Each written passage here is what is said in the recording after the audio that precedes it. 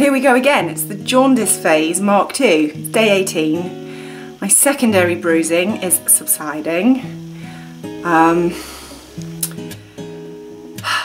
My big bruise is lightening, little bit every day, but obviously still quite a bruise, but there we go. I'm still particularly puffy here on this eye. I don't know if I can show you.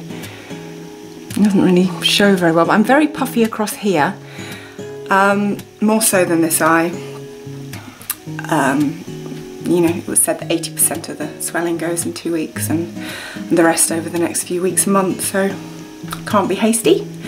Again, scar, a little bit paler today. My eyelid still feels quite numb, and it's really weird to touch it. It feels a bit lumpy, but I've had scars before, and I've had a scar in my mouth and it felt so lumpy. I wondered how I'd ever deal with it, and it's completely gone. So that's just scars, I think.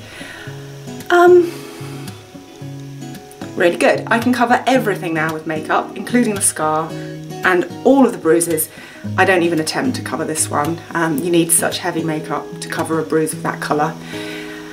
And I don't like to put it on because of the puffiness. Heavy makeup kind of settles into the creases that appear above the puffiness.